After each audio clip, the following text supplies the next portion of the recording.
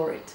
Even if it's not related to you, try if you can to stop the discriminatory behavior when you see it without drawing further attention to the person being abused. Then reach out to the person who has been discriminated against.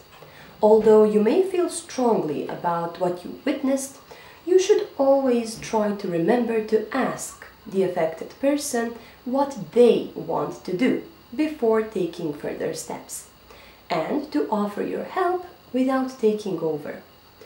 It can be difficult to stand up for someone else who is being discriminated against, especially if they are LGBTI. Sometimes we are afraid that the people will think differently about us or treat us badly too if we try to help others. Maybe they will.